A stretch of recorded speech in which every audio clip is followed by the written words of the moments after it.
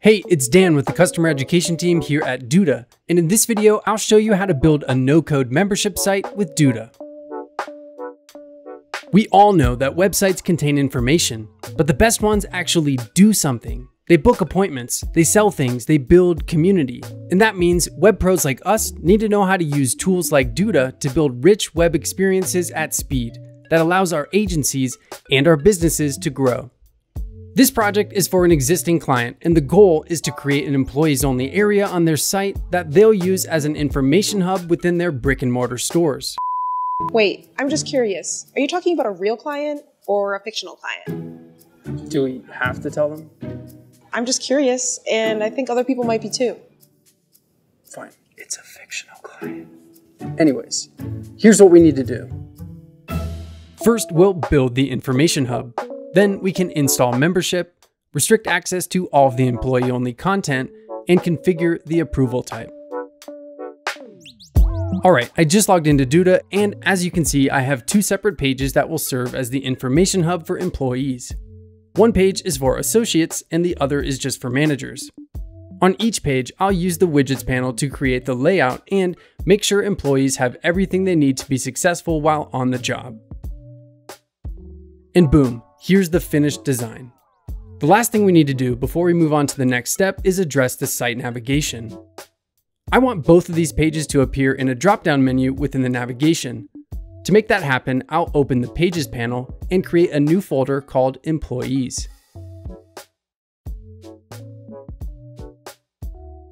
Now I can nest both pages under this folder. Cool. Now we have a drop-down menu in the navigation bar. The next step for this project is installing membership. There are a couple ways to get there, but I'll just open the side panel and click to install the app using the free plan for now. Cool, now one more thing and we can call this step done.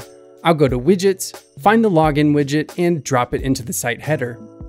But with this solution, we're going to run into a problem because the user not only needs to log into this site, but they also need to be taken to the information hub. Instead, I'll rely on the drop-down menu we created in the previous step. That said, I will add the login widget right here within the information hub page design. It won't actually help users log in, but it will provide a way for users to log out and end their session.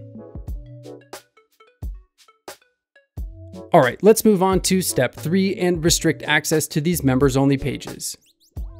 Let's open the Pages panel, and within the page settings for the Associates page, I'll set page access to members only, and we're done. Thanks for watching. Okay, not quite, but restricting access is really that simple. The page can either be available to all members or only selected member groups. For the Associates page, I'll leave this set to all members. However, we want to restrict the Managers page to managers only. To make this happen, we'll start by creating a new membership group. Under Groups, I'll click New Group. Now, I'll add a group title, assign this group to the Managers page, and click Save. The last thing I need to do is make sure that members are set to only people approved manually on the Membership Settings tab. Now, let's preview the site and make sure everything is working as expected.